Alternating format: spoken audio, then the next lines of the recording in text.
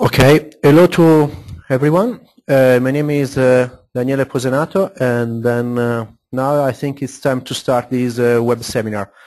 You should hear my voice through your PC speaker, and then you can ask a question using the question panel on the right of your screen, and then we will answer to your question at the end of the presentation or by email.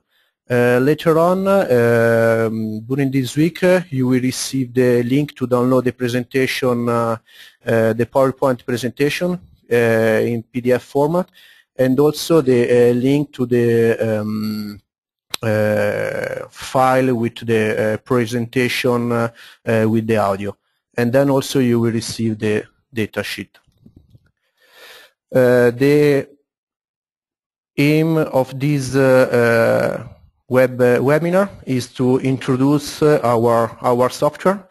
The aim is not to make you an expert of our software, but just to give you an introduction of our software, what they can do, the main characteristics of each software. This web seminar will be divided according to this schedule. At the beginning there will be an introduction, then I will start to speak about the SDB, our standard database, and then in which I will present the 3 applications that are part of this software. Then I will speak about the DiView software and the 2 application for this software, the DiView for the die test and DiView for the DiTem. Then later on I will speak about the DyMon, that is the software for the dynamic measuring, and then there will be the conclusion, and then later at the end there will be also the time to answer to the questions. Usually when we speak about monitoring, we can speak about static or dynamic monitoring. When we say static monitoring, means a few measurements per day, while when we say dynamic, we speak about a lot of several measurements per second, more than let's say one hertz of measuring per second. Then there are also when we speak about monitoring, there are 2 main characteristics. One is using point sensor in a way that we are measuring just a single point, or distributed sensor. In this particular case, we have a lot of sensors, one after the other, and then we can measure, let's say, 1,000 of points, single points, one after the other.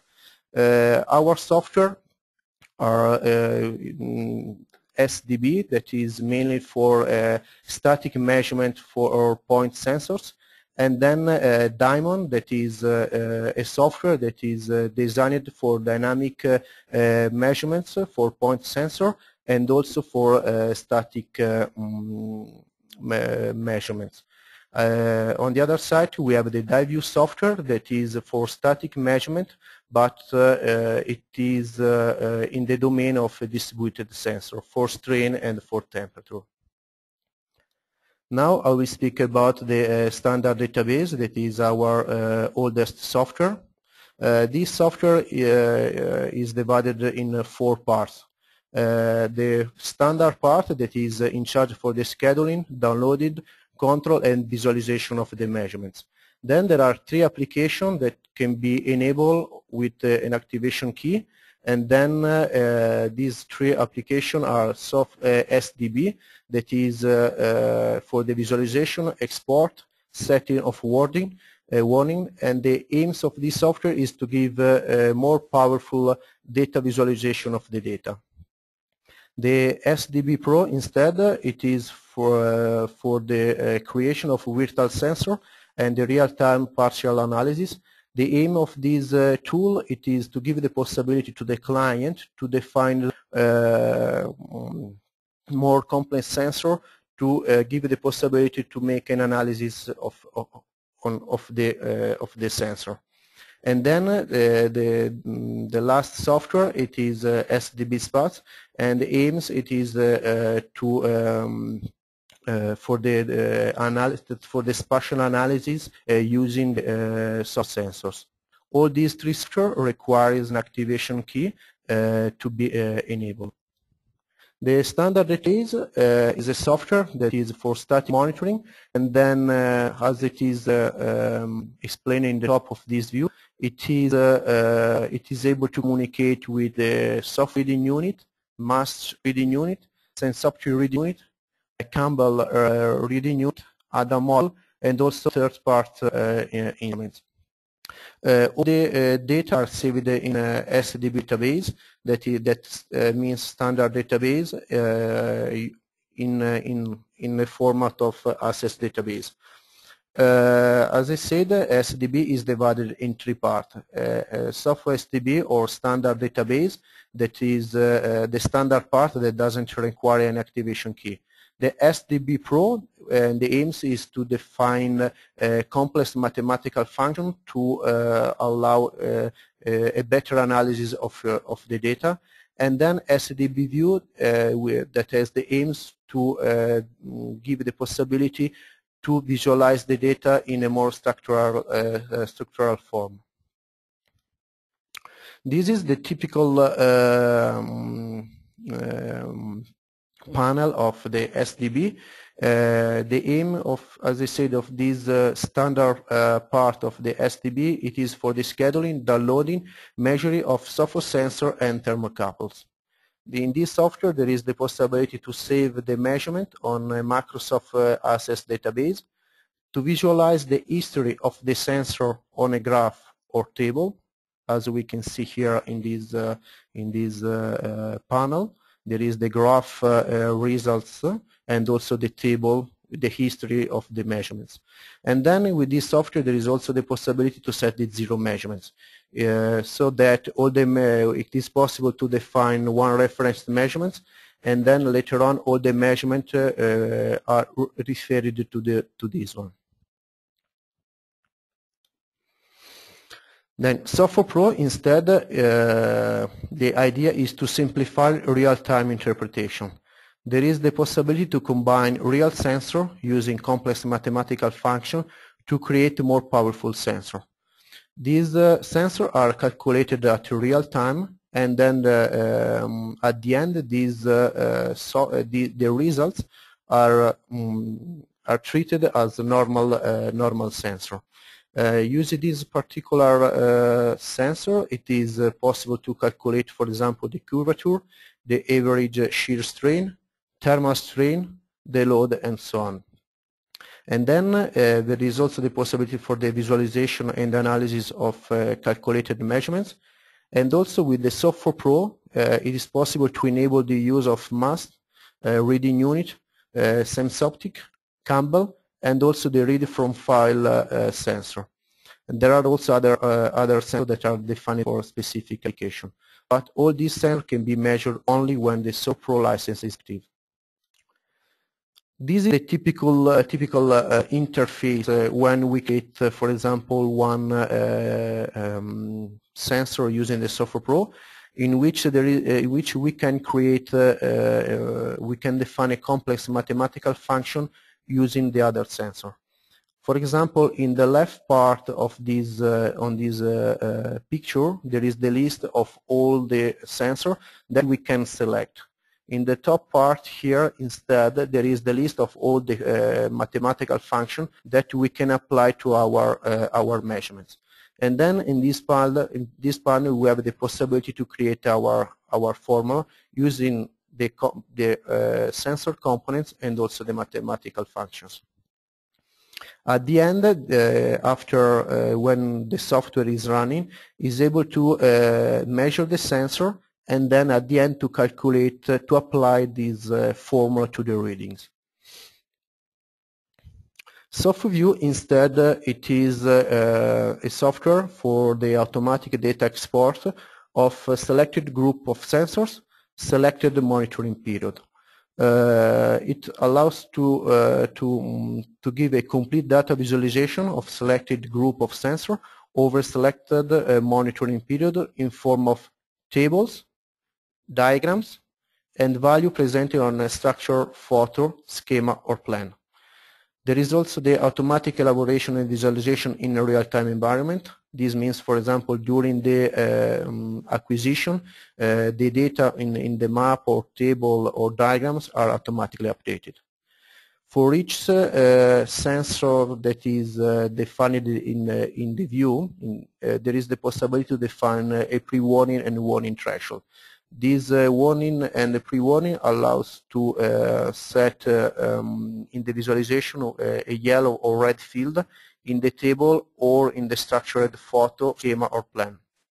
There is also the possibility in using the software view to perform action on critical situation, email, SMS or run external software. This is a particular example of the software view in which we have, for example, created one view in a table format, and then we have defined also the pre-warning and warning. In this table, we can see in yellow the yellow field all the values that are out of the pre-warning threshold, and in the red cells we can see the value that are out of the warning threshold. In this this map, instead, it is possible to select a picture as a background and then to drag all the sensors that we would like to see. The value can be red, yellow, according to if the value is out or in between the bounds. And then at the bottom of this picture there is the graph with the visualization of the sensors that are selected. At the end we can say that the software view, it is a tool for the data visualization. It is to give the possibility to show in a more robust format our data stored in the database. And then we have also the possibility to set pre-warning and warning for each sensor. And then when the software is running, automatically update the view, and then if there is a value or a sequence of value out of the threshold, a specific action can be executed, such as send an email, an SMS, or run an external software. In this software, in this application, there is the possibility to create as many view, as many visualization of our data as it appears on the right part of this view. There is no any limitation in the number of views that can be created. This is another example of the possibility of this tool. There is the automatic web publishing of the data, and then there is also the automatic data exporting to TXT, Excel, HTML, or XML.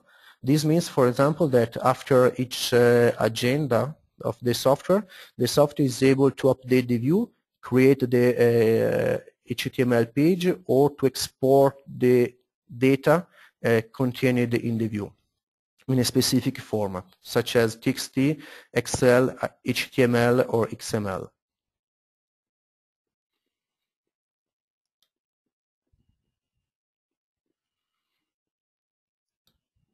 The next software that I would like to speak about, it is the DiView software.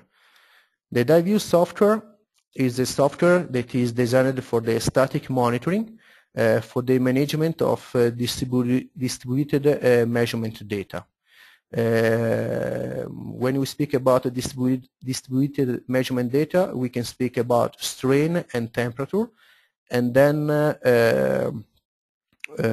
when we speak about strain, we can also speak about a strain compensated with the temperature. This software allows also to give an indication about the system status, and also this means the status of the monitoring system, but also the status of the after the post-processing. Because one thing is if the reading unit is working correctly, so this means no problem in the reading unit, but also it means if there is something in your data. So the reading unit can measure correctly, no problem, but can be some high value, some local strain or leakage in our metering. There is also the possibility to set the warning based on the threshold or rate condition, and then to display the results on a map, as it is visible on the right part of this slide. The DiView can work with the DyTemp for the monitoring of the temperature, and also with the DyTest for the monitor of the temperature and the monitor of the strain. The view can be classified into different with two different applications. So we have to stand-alone software with the same name, DiView, and one is designed to work with the DyTest, and another one is designed to work with the DyTemp. The main characteristic of the DiView DyTest, it has the possibility to schedule and save the data. This means that this software is able to control the reading unit and save the data. It is able also to measure the strain and the temperature and do the temperature compensation. After each measuring, the software visualizes the data on a map and then gives the possibility to the client to plot the history. So it is possible to upload the measurements taken in the past. For each sensor, there is the possibility to do a deeper analysis, and also to define the one based on the crack detection. So if there is a crack in the structure, based on threshold, if each measurement point is out of the bound, minimum and maximum, or also our more complex algorithm based on the rate condition, such as, for example, if a measurement is out of the standard deviation calculated according to the measurement taken the same time in the previous day. When there is a warning situation, the software is able also send email, SMS, text message with GSM, or to perform also some phone call with a report of the warning. The software allows also to do the acknowledgement via SMS. So when you receive a warning, you can send a reply via SMS just as acknowledgement for the receiving of the warning. This software gives also the possibility to do the regression analysis on your data to see if there is a trend on your measurements.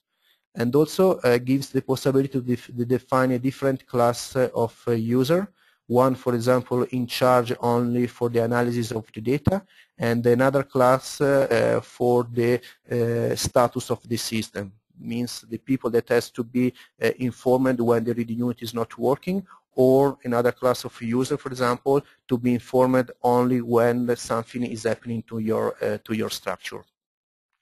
The DiView DyTemp instead has the same interface as the DiView DyTest, but this software works in a different way. First of all, the scheduling is not done by the DiView, but is done by the DyTemp reading unit. This means that the reading unit DyTemp is pre-configured to measure continuously, and then the DiView is a simple reading the data saved in the hard disk of this reading unit.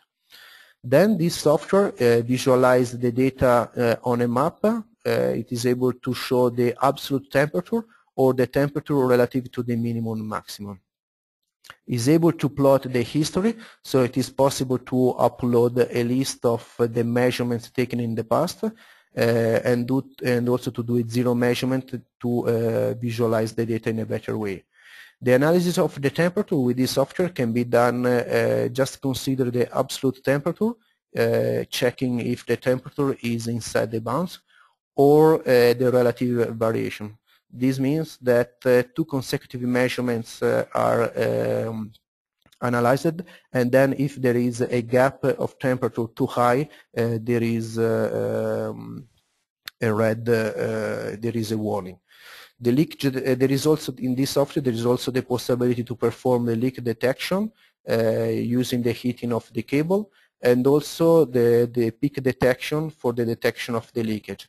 The idea here is to detect if there is a peak in your data. And the warning in this software is done using an external software called the traffic light. This software is looking for a file in a specific folder. So the idea of the DiView item, the warning of the DiView item, it is to write a text file in a specific folder when there is a critical situation. This is the typical interface of the DiView. And then it is called the status panel. This status panel has the purpose to give you an overview about the status of the system. In this panel, there is the list of all the reading units that are measured by the DiView. And then there is also the list of all the raw sensors connected to each reading unit. So the software, the DiView software, allows to read, there is no a limitation in the number of reading units that is able to control in parallel. So it is able to, how it is in this slide, it is presented in this slide, to measure more than one reading unit at the same time. When there is also the possibility to click on the raw sensor, and then when after the click on the button of the raw sensor, that is there is a pop-up with the explanation about the status of the sensor. There is also the possibility to activate or deactivate one sensor. When we speak about a raw sensor, means one single channel of the instrument's reading unit. At the bottom of this panel, there is the status to give an indication if the reading unit is working properly. Then, if the real sensor, where real sensor means the value of the sensor after post-processing, and then if there is also some logs. Logs means everything is happening to your structure or to your system is written in a database. And then when there is a new log or a critical log that requires an acknowledgement, there is a red status here. In the next panel, there is the measurement live. The purpose of this panel, it is to give you the possibility to see the status of your structure. On the left part of this panel, there is the list of all the real sensor. In this particular case, there is just one real sensor, and then on the right, there is on the center of this panel, there is a picture of your structure. In this particular case, there is a top view in which it was installed one sensor to measure the strain. One of the main characteristics of this interface, it is when you move the mouse and then you go over the sensor, there is a rectangle that appears with the status of each of the measurement point where the mouse is. And then this value, it is also present at the bottom of the picture.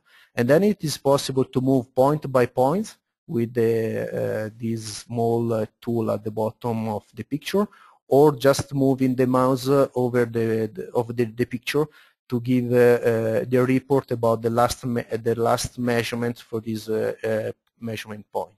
In this particular picture, it is also possible to do a zoom to give to see better the details of the area in which we are interested to. On the right part of this panel, there is the possibility to select the range of the measurement that you would like to see.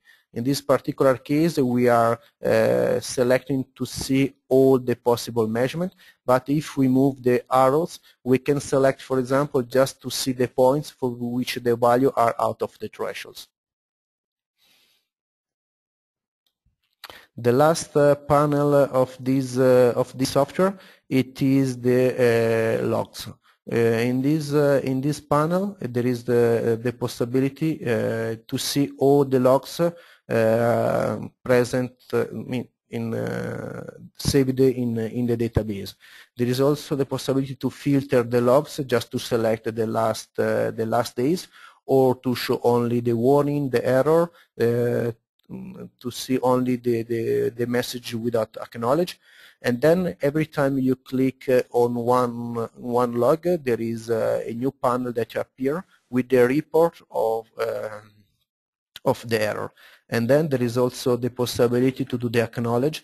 Each client, each user can digit his login and his password to acknowledge to the error.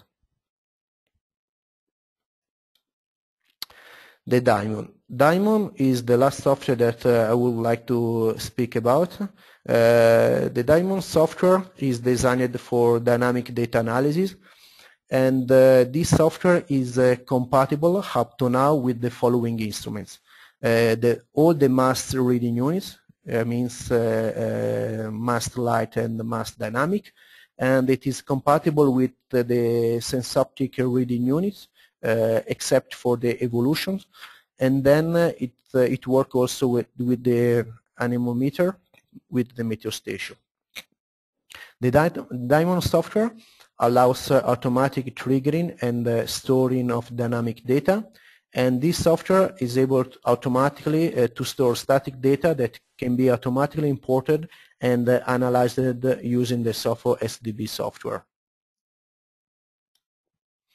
This is the probably the most important slide concerning the DyMon, because it gives an idea about the functioning principle of this software. In the center we have the DyMon kernel, that is a software that has the following task. First of all, it is able to upload the configuration from that can be predefined using a standalone interface.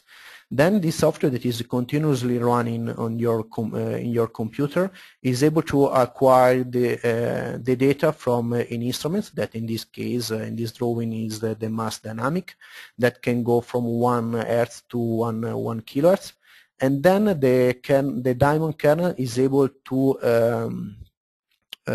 show the data using the user interface. The principle of this software is that the kernel is always waiting for the request of the user interface.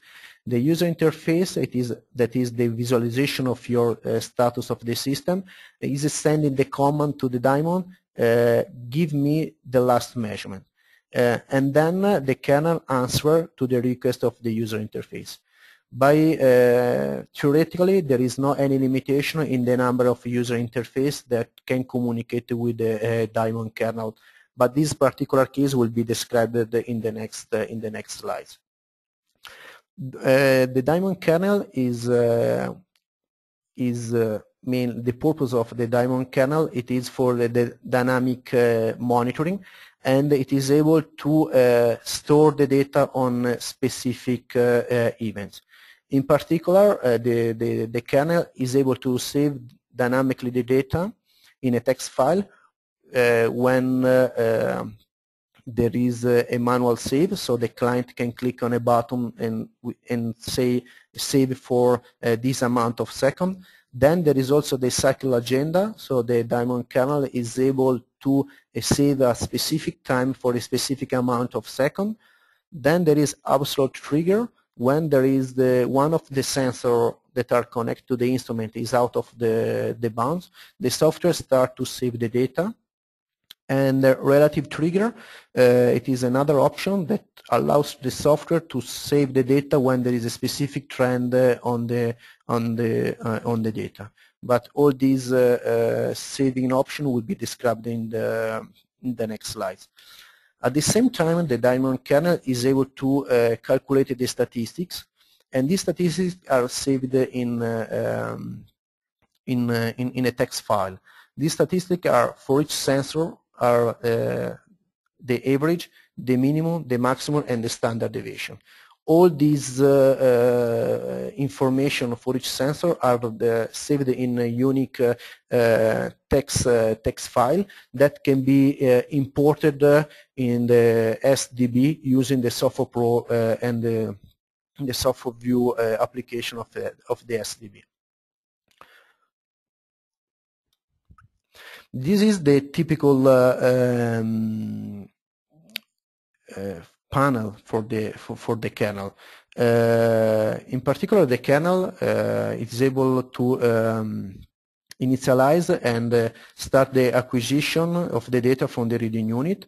It performs also the data buffering for retroactive data storing, and then it is able to save the data based on triggering. This means manual triggers, absolute triggers, relative triggers, and cycle agenda, and also give the possibility to do its zero measurement on the data. In this slide, instead, is presented the user interface. The user interface, it is for the real-time data visualization, and then the user interface allows to define several photo or plan of your structure, and then in each map there is a possibility to drag the sensor that should be visualized on each photo. In this particular case, for example, on the left we have 1, 2, 3, 4, 5 different maps. Now the ones that is active is the deck, and then there is the list of the sensors that are visible for this particular view.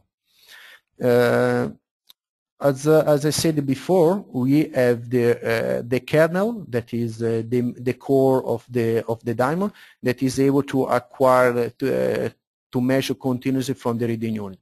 At the same time, we can have several user interfaces located everywhere in the world that are sending the request of the data to the kernel, and the kernel is sending the last measurements to each user interface. This means that we can have one kernel that is running anywhere in the world, and then we can have several user interfaces. Each one in his office can run a user interface with his own interface, with its own maps, and then see what is the actual status of each monitoring structure. This is now an example about the absolute trigger. We can define for each sensor the warning, pre-warning minimum and maximum. So let's say that we are at this time. So the absolute trigger starts to measure when the actual measurement is out of the bounds. Then the software measures any measurement after the value, the time when the value is out of the threshold, but also allows the measurements of any measurement before the event. This because sometimes it's not important only when the data are out of the threshold, but also a small part before this event, just to understand what could be the reason of the event. And this saving occurs when there is an absolute trigger in one of the sensor. And the amount in this drawing, the red part of the sensor, it is the part that is saved in the file. The next trigger, it is relative trigger. That means when there is the actual measurement minus the measurement taken in the past, it is bigger than a specific threshold. When we have a trend, when we have two big jumps in the data between the actual measurement and the one measurement taken in the past, so the software starts to measure any measurements after and also M measurements before. In this particular case, as I said before, it is important to know not only when we have the event, but also a certain amount of seconds before. Another possibility of saving the data for this software is a cycle agenda. So the software is able to, at a specific time, to save a specific amount, to store the data for a specific amount of seconds. So as we can see here, we have, for example, an agenda that is played every 2 hours, that is saving the data for 30 minutes. Manual save, instead, it is something that the client, the user can do. When the client click on the kernel save now, the software starts to record the data for the amount of seconds specified in the kernel. So at the end, we can say that the software SDB, it is a software for static data analysis for point-wise sensor. DiView, it is for static data analysis for distributed sensor. And instead DyMon is the software for dynamic data analysis for point-wise sensors. And this is the end for this presentation. Any questions?